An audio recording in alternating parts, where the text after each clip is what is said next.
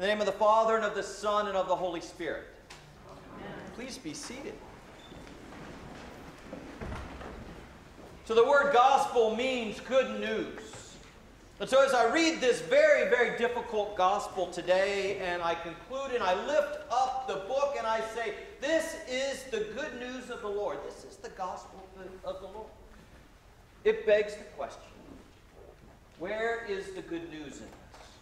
Where is the message that I take out of this church that lifts me up and carries me through the week ahead? Some Sundays it's easier to find them. And I do believe, and with good conscience, lift that book up and say, this is the good news. But that's because I think this has more to do, and I think the takeaway needs to be more about the nature of God that we find in this passage than about particular teachings about divorce. This reading has been, in my opinion, misused by the church for a long, long time, and it has beaten people over their head at a time when they are at their weakest, when they've probably been through the most difficult season in their life. This reading tells them that God's upset with them. When they're upset with themselves, and they're upset with their partner, they're upset that it didn't work out the way they had intended, and all of us have been touched by divorce in some way. Whether firsthand or secondhand or close friends or other family members, we have seen the crushing weight. In some ways, it's even more difficult than a real death when the person dies and you still see them. And you still have all of those, why couldn't we fix this? Why couldn't we work this out? Why did we fall short? What was wrong with us? And then we have this.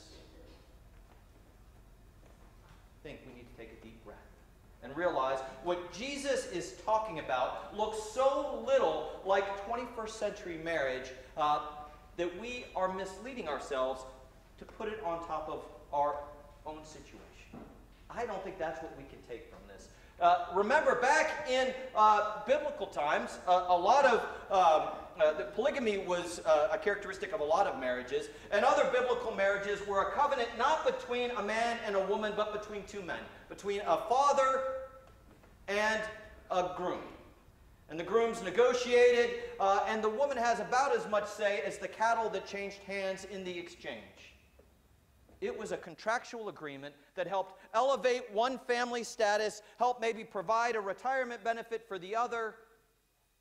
It was not two people falling in love and committing themselves to a life together, although there was commitment.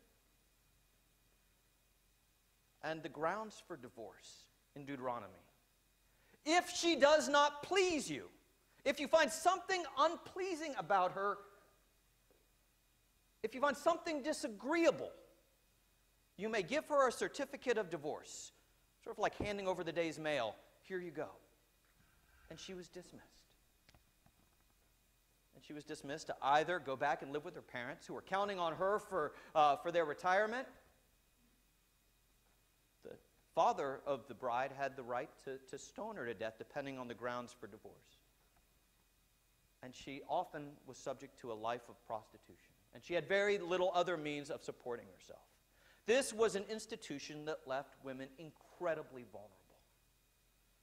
This was not two people who worked as hard as they can. And I do believe that God calls us to work as hard as we can. God believes in relationship, whether it be inside marriage or between friends or between business partners or between a church. God believes in relationship and the nature of relationship. But God found this institution to be leaving God's children vulnerable. And I think that's what Jesus is speaking about. And he said, what does the Bible say about it? Well, first, the people come, and the Pharisees are trying to corner Jesus again, as they do several times, and they're asking him about divorce because it was a pretty provocative topic. Either he would come down hard on divorce, which Herod's family had tremendous number of divorces, and he'd be listening closely. Or there was also a war waging between different Jewish communities about what constituted displeasure, what disagreements elevated to divorce-worthy. And so there was a lot of scuttlebutt around this topic, and they figured whatever Jesus answered, we can at least be sure that he alienates one group And Jesus does better than that. He alienates everybody because he takes a straight line and he says, this is why God believes in marriage. This is why God made you in God's image, why God made you to be driven towards one another, because God wants you to be in relationship. In fact, he goes even farther than that. He starts by describing the first creation story. There's two creation stories on opposite pages of your Bible. The first creation story, he made man and woman in his image, and the second one is the one with the rib. And it says, he made them male and female in God's image. And then the next line is, go be fruitful and multiply. Jesus starts with that first sentence about making them male and female in God's image, making us in the divine image, and then skips dramatically. Now, people would realize what line was going to come next, skips dramatically to the second creation story and says, for this purpose, so they would not be alone, so that they could become one. Marriage, and this is provocative, it's not solely for procreation. That was the primary understanding of what marriage was in that particular time and place. And he said, I made you male and female. I made you in God's image. I drew you towards each other, not for that purpose solely, but for you to understand what it's like to be in a loving relationship, for you to be in union with another person. And whenever we are in relationship with another person and we find it irreconcilable, we find it broken beyond repair, when we find that relationship strained to the point where we say, I have no need of you, it hurts God.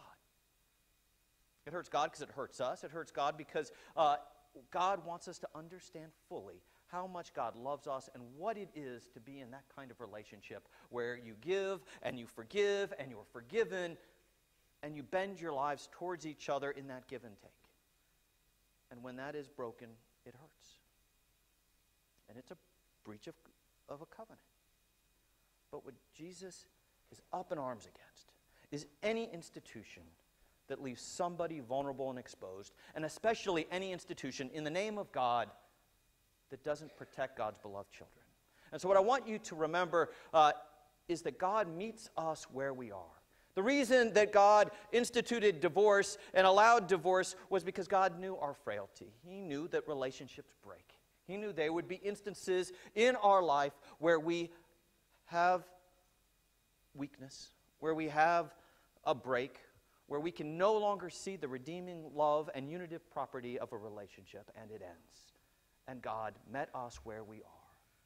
But God also comes in and meets us where we are in any situation in which God's little children are made vulnerable. And when we're hurting most, the incarnation promises us that's when God gets down and walks closest to us.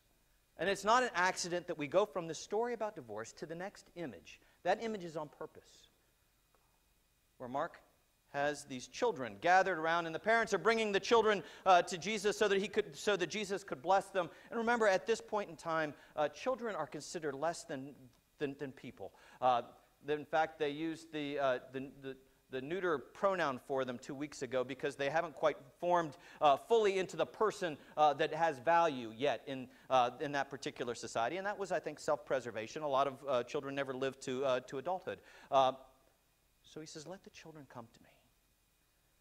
Don't stop the children. Let them come to me. And he picks them up and he holds them.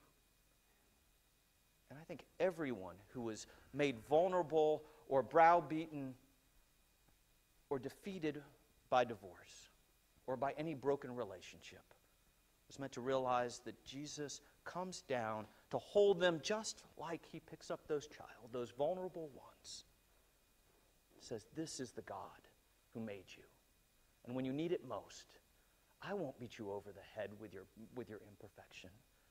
I will lift you up in your full humanity, and I will hold you close because I love you. And any institution that tells you otherwise is not of me. Amen.